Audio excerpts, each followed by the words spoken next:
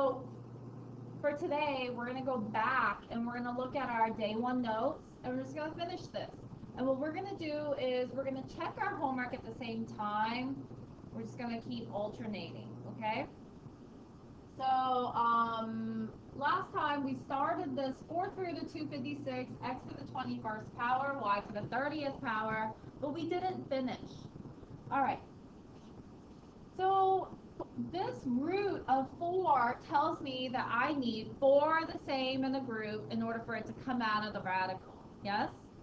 But whenever I have numbers, guys, the first thing I'm going to do is I'm going to put it into the calculator and see if I get a non-decimal number. If I do, then that's it. If I get a decimal, then I have to do it the long way. Does that make sense? Okay, so I'm going to put a little answer box over here. 4th root of 256. If you put that into the calculator, what do you get? Do you get a nice pretty number, or do you get a decimal? Do we remember how to put in the 4th root? Go to math. So you have to go to 4. You have to type in 4 first, and then go to math. And then 5. And then 5. You got to type in the one with the little x in front of the radical. Okay, so let's all try this. Some of your calculators are fancy, and the 4 will jump right into the x. Some of yours looks like mine, and that's okay. Just have the 4, and you put the little, have the little x. Do you need a calculator? All right, so the 4th root of 256 should give me 4. There's no decimal, so I don't have to do this the long way.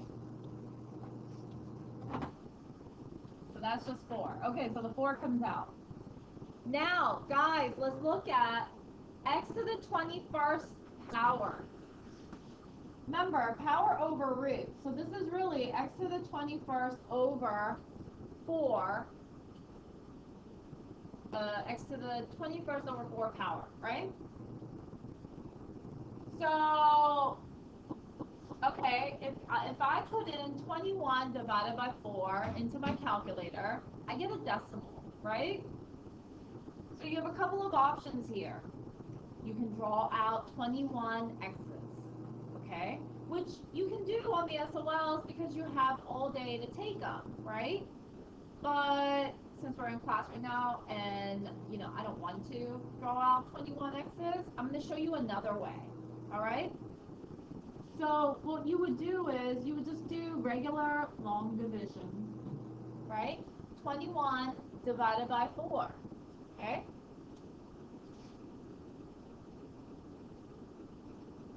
All right, so your calculator will tell you how many groups of x's come out. If you put in 21 divided by 4, what's the decimal that you get? 5.25. 5.25. So that 5, that number goes here. That's your outside number. Okay, that whole number that comes out, that's what goes there. So what is 5 times 4? 20. Okay, so then just subtract that out of the 21, and how many do you have left? 1. So you know what? This number is how many come out, and this number is how many have to stay inside. Does that make sense? So what you would have is, out is x to the what?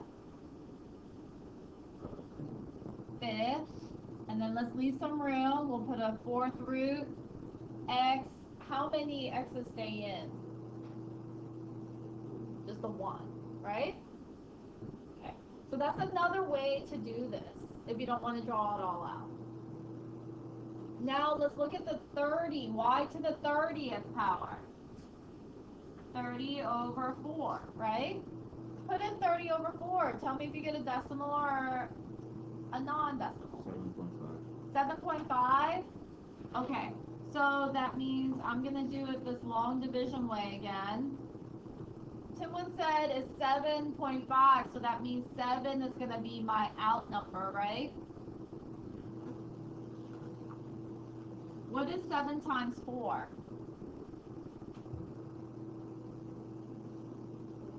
28. So subtract that from 30, and what do you get?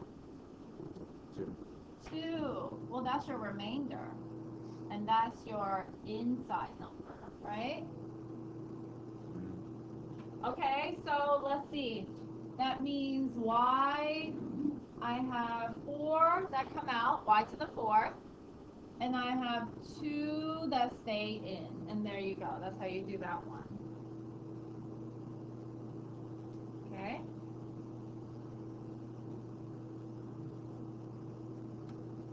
All right, so I want to look at the homework. Let's check the homework together for sheet A.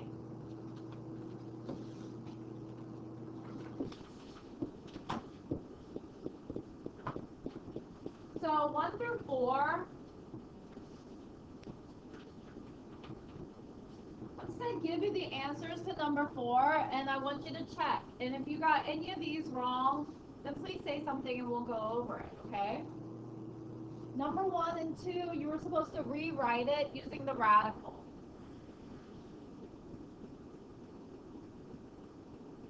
Fifth root of x squared, yes? All right, number 2 should have been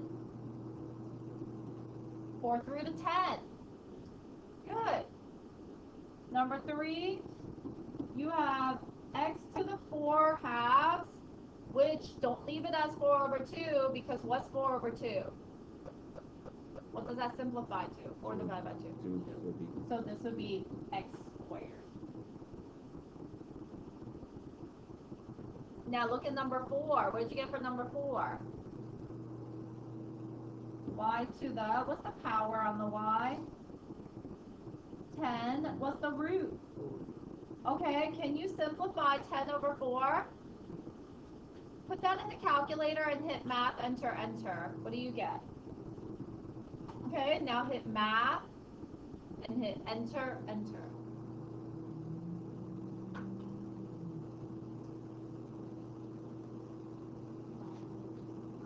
Five halves. Good. 5 over 2. 5 halves. Good.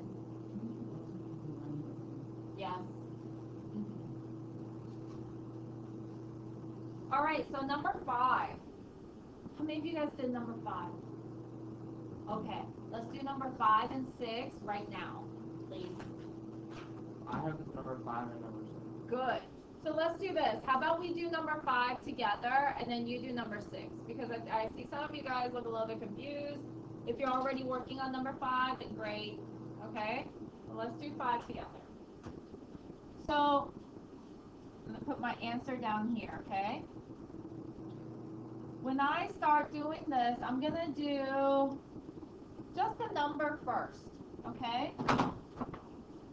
So cube root of 8. Put it in the calculator. See if it gives you a non-decimal, pretty nice number. Cube root of 8. Where do you go to get the cube root?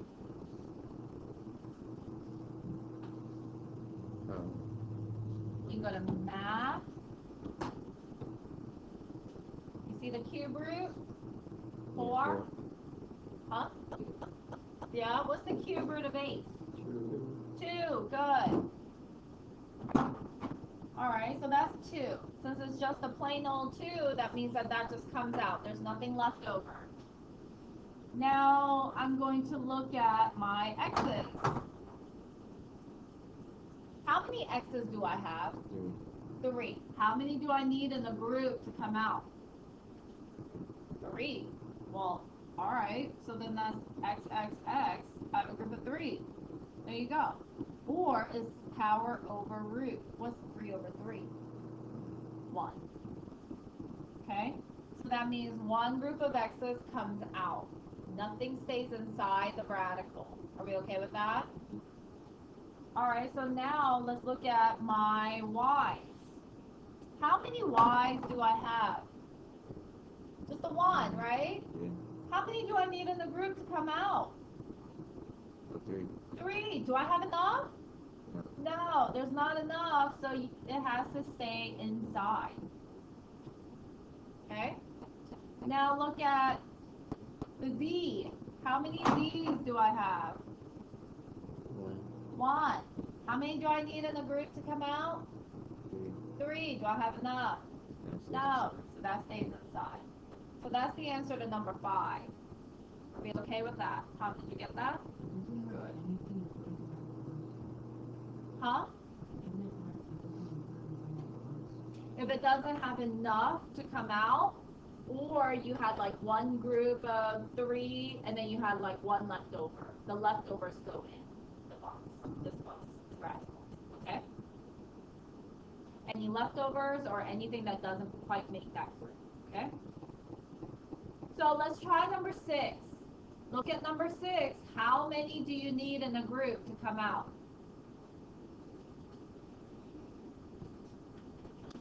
4. Okay, so go and look at the X's, go look at the Y's, and go look at the Z's, and see how many groups of 4 you can make. Okay? The groups, they come out. Only one from the group comes out. Any leftovers have to stay inside the 4th group. All right? So try that. All right, number 6. Remember, the root tells me how many I need in a group in order to come out of the radical. So let's see. There's no number. So, all right, I'm going to look at my variables. Now, starting with the x's. X's power over root. Do I even have enough to get a group of 4? No, I only have 3. So, stays inside. It's got to go right back inside. Okay? Now, let's look at the y's. Y to the 5 over 4. Well, 5 over 4, it won't simplify to like a nice non-decimal number, right? But let me think. If I have 5 y's, how many groups of 4 can I make? 1. Just 1, right? Because 1, 2, 3, 4, 5. I have 1 group. How many do I have left over? 1. So 1 comes out. And then, because the group, right? The 1 from the group comes out. And then the 1 that was left over stays inside. Right? So then let's look at the z's. Z, how many z's do I have? 8. 8. And the root is 4, so wait a minute. If I think about this, hold on. 8 divided by 4 is what? 2. So if I wrote it as power over root, then that gives me 2. Then I could go, all right, well then that simplifies to z squared. Think about it in like, the groups. If I have 8 z's, how many groups of 4 can I make? 2. Do I have any left over? No. So this is the, yeah? Does this make sense? So, I mean, you could even just write it all out if you wanted to. 4, 5, 6, 7, 8. There's 1, and here's another one, right? It's 2 perfect groups. Any questions about that? Okay. All right, perfect. So, can we try another one? Let's try 7 and 8. So 8 is a little bit tricky. So we'll do 8 together, but I want you guys to try number 7, please. 4th root of 256, xy to the 4th. You guys can definitely do this one on your own.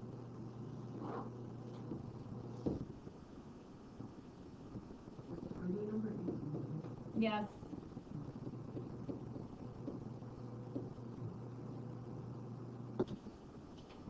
Okay, so number 7, remember, we're looking at the root. The root is 4. That tells me I need 4 in the group in order to be able to come out of the radical, okay? So I'm always going to start with the number, if there is a number. So 256. What is the 4th root of 256? It's 4. Good. The first thing you want to do is just put it in the calculator and see if it gives you a nice non-decimal number. If it gives you a decimal, then we have to do it the long way, okay? All right, so that's 4. Do we know how to put in the 4th root of 256? Are we okay with that? Okay. So 4 comes out, and we're good. Now, let's look at the variables. Look at your x. X. What is the power on that x? 1, right? What is the exponent on this? 1, right? What is the root? 4. 4. Okay, 1 over 4, I can't simplify and get a nice, pretty whole number, right? So I'm going to go and I'm going to think about this. If I have 1x, can I get a group of 4? No, you don't have enough. So it has to stay inside. Okay?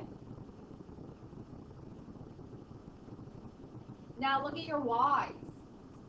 How many y's do you have? 4. Good, that's the power, right? What's the root? 4. What's 4 over 4? 1. So this is y. Since it's just a nice, pretty number 1, that one just comes out. Or you can think about it this way, Ethan. You think of it like this. You have 4 y's inside. I need groups of 4 in order to come out. So perfect. 1 group of y's, but nothing left over. Okay? So the answer for number 7 would be 4y times the 4th root of x. Yes? Okay. So let's look at number 8 together. So 8, I have the 5th root of negative 324 x to the 16, y to the 4th. Okay. So starting with the number here. Guys, let's put this in the calculator and see if we get a nice pretty number. So the 5th root of negative 324. All right. So 5, because I want the 5th root. And then I'm going to go to math. And that's the 5th one, right? With the little x in front of the radical. What is it? Negative 324? You get decimal? Oh no. That means we got to break it down. We have to do this one the long way. All right. So let's do it. 5th root. So if we have a negative inside, that means that if we bring out anything, then the negative has to come out, okay? So just for now, I'm going to ignore the negative. I'm just going to break down 324, okay? I know it's negative. I'm just going to ignore it for a second. So 324 is what times what? 2 times what? Oh, I guess we could put negative 2. Doesn't really matter. Sure. Do that. 2 times what? 162. Okay. So I'll put negative 2 times 162. Fine. We'll move the negative in there. All right. So this negative 2 is good. I can't break it down anymore, but I can break down the 162. What 2 numbers multiply to give you 162?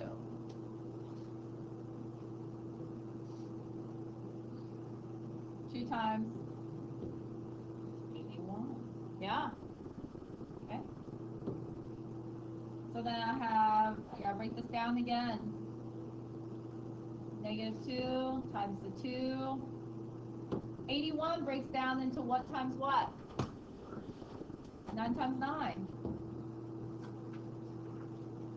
And then guys, the 9s, they each break down into 3 times 3, right? Negative 3 and 3 positive 3, and then you have 2 twos. So let me see. So I have a negative 2, right? Because I only need just the one negative, right? Now I have the 2. And then you have 4 3s. Good. 3, 3. I did a little bit differently. 3. You did the tree. Well, I did one of the 3s was negative and the next 2 was positive. Okay, that's fine. But you have only one number that's negative inside, right? Yeah. Okay, good. All right, so guys, are they all prime numbers? Yeah. All right. How many do I need in a group in order to be able to come out? 5. Do I have 5 of the same thing? No. No, we're so close with the threes, but we only have four. We don't have five. So you know what this means? Nobody comes out. Everybody goes right back in. Okay? So this is one of those weird ones where, all right then, fifth root, nobody can come out, so just let's all just stay in. Negative 324. Okay? It just feels so weird because it's such a big number. I feel like we should be able to bring something out. We can't. Okay? But I have the x cubed would come out, and then I have inside negative 324 x and All right. 4 y's. Okay, so then let's look at those together then. All right. So we have, let's look at the x's. We have 16 x's inside. How many groups of 5 can I make? 16 over 5. Well then, this is one where I have to either draw out 16 x's or I need to just do my long division. You should get 3 point something, right? When you divide, yeah? So then, yeah, just like Tom said, 3, that's your outside number. So 3 times 5 gives you 15, and you want to subtract that from your 16, so what's your remainder? 1. Good. Yeah? So that means 3 x's. So x cubed comes out. How many stay in? 1. 1. That's your one? Get the range of the y's. Why not? Because there's one after 4. So Good. all the 4 that you have, they have to stay in. Perfect. Good. So you see the y's? Right to the fourth. Tom said it. You don't have enough for them to come out because you don't have 5. You only have 4. So they all have to just stay in. So there you go. I know that my x cubed is kind of far, so I can move it over a little bit, but it doesn't matter. The spacing doesn't really matter. Okay? Any questions about this one? All right, so let's go back to our notes, and we're gonna look at the last section there with the table. Okay, and yeah, and the one way is the radical way. Okay, and that's what we've basically been doing. The rth root of x to the p power, that way, simplify the radical. And then the exponential way, so x to the power over root way. Okay? So, alright, so let's try the exponential. I think exponential is a little bit easier, a little bit faster. If you have the square root of 121, x to the 12th, y to the 7th, just take it one piece at a time. So 121. What is the power or the exponent on the 121? What is the power on this? No, the 12 is on the x. It's 1. 1. For the number, it's 1. Right? That 12 is way too far. That 12 is connected to the x. Yeah, I thought it was like by itself, but I thought it would be like automatically to the power 2. No, for this one, the root. So the power, if you don't have one written there, is 1. But the root, if you don't have one written there, remember we say square root, right? So then that would be 2. Okay? So it's 121 to the 1/2 power. How about the x? What is the power on the x, guys? 12 over, what's the root? 2. And what about the y? What's the power on the y? 7. What's the root? 2. Okay? Now, your 121 to the 1/2 power, you got to put that in your calculator. If you get a nice pretty number, use that. If you get a decimal, just leave this. So put that in. Put in 121 to the 1/2 power. Remember how to put it in? You got to put parentheses around the 1/2.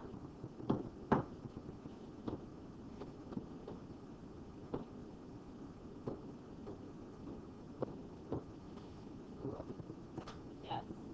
Just like this.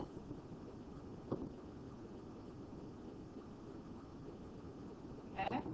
Because 121 to the 1/2 power is really saying the square root of 121, right? Square root of 121 is 11.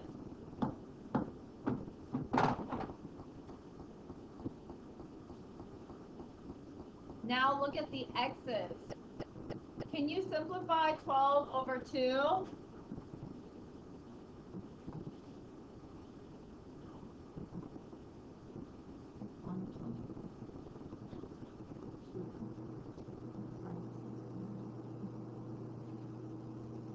All right, what is 12 divided by 2? 6. Okay, if you can simplify that fraction, write the simplified form. All right? And what about for the y? 7 over 2, can you simplify that? No, then just leave it as 7 over 2. Y to the 7/2 power. And you know what? There you go. That's it for the exponential form. Okay? Pretty good, right? Just leave it as power over root unless you can simplify it. All right, so what about the radical? All right, so we have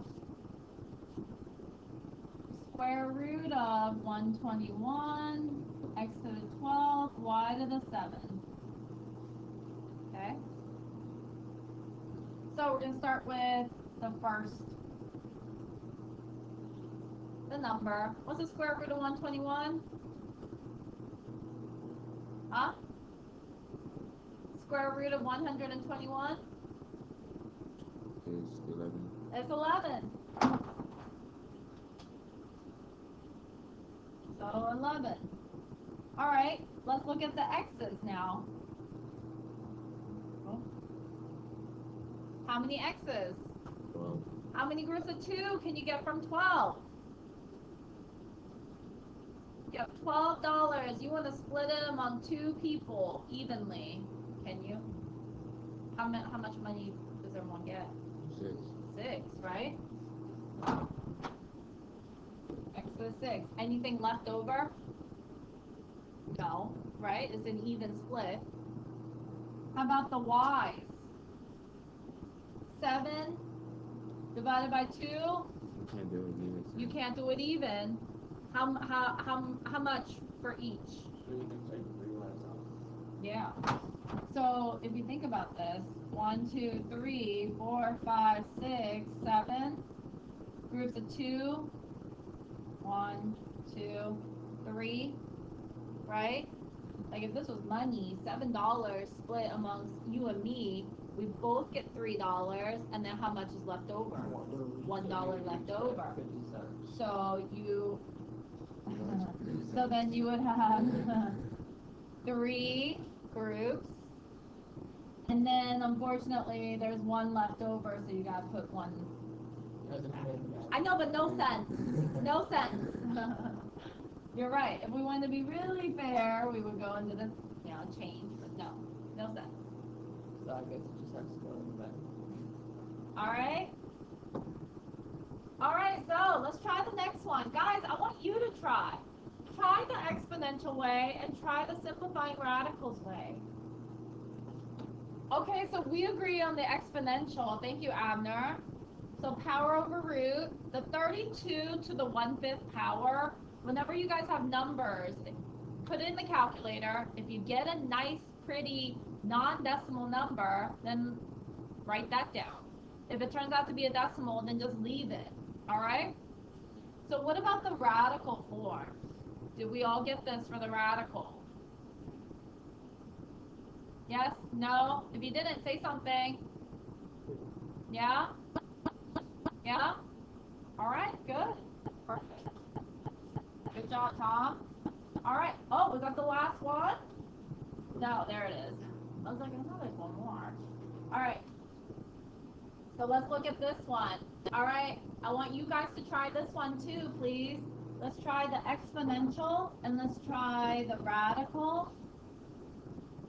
And then we'll look at the problem on the homework. There's only one problem that looks like this on the homework. Okay.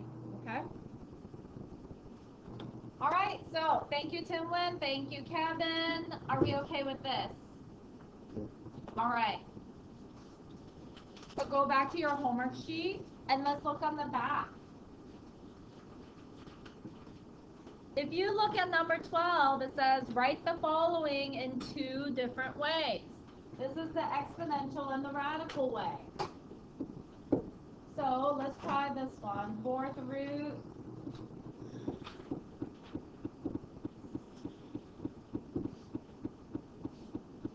All right, so we want the exponential way and we want the radical way. I want you guys to try this, please. All right, so for number 12 on the homework, the exponential should be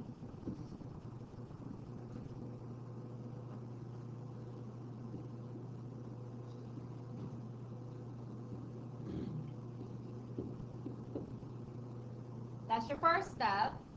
You can't leave these fractions because you can simplify them, right? So this should be 3x to the 3 halves, y squared, and z to the 1/4. Do we get this?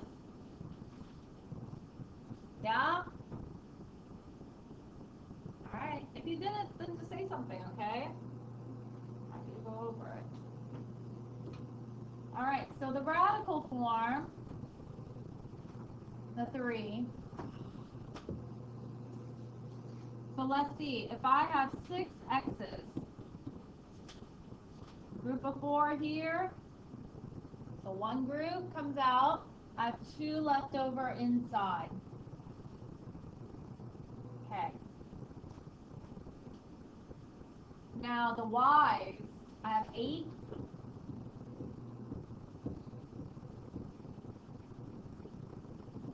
I have 2 groups of 4s, so y squared.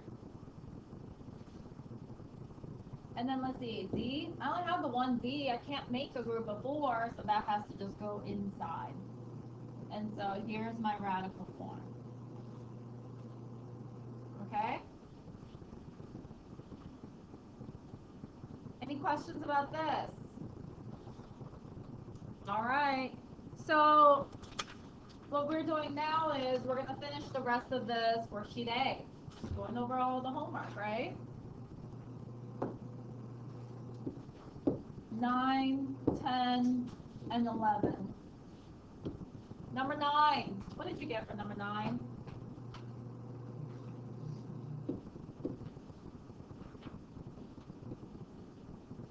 Cube root of -27 squared. You can put that straight into the calculator.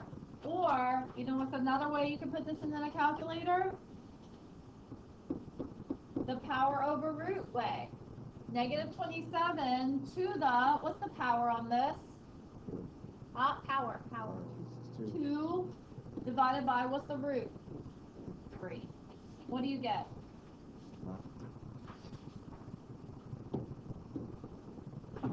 Just count. 9. Good. Let's try number 10. Number 10 is cube root of -64 to the 4th power. Now, what did you get for this? 256, yeah. Those were nice because your calculator did those for you nicely, right? Now, number 11, I told you guys, you know, your calculator's going to give you a decimal. You may have to rewrite this one. 25 to the 2/3 power, yeah? Okay, if you put this in the calculator, you get a decimal. All right, we don't want that, right? So let's rewrite this as a radical. Power over root. 25. What's the power on the 25? Huh? 2. And what's the root? 3. Okay, let's do this. 25 squared means I have how many? How many 25s? Two, right? We have two 25s here. If it's 25 squared. Okay, so I'm going to break it down. 25 times 25. That's what it means to have 25 squared, right? Can I break down each of those 25s? Yeah. Yeah, what times what? Huh? 5 times 5. So this one is a 5 times 5, and this one is a 5 times 5. How many do I need in the group to come out? 3. 3. Look at this, I have 3 of the same. So one of those comes out. Do I have any that stay in? 1. Yeah. So here you go. This is it. Okay? Now, does everyone have worksheet A completed? Okay, take out your pink assignment sheet.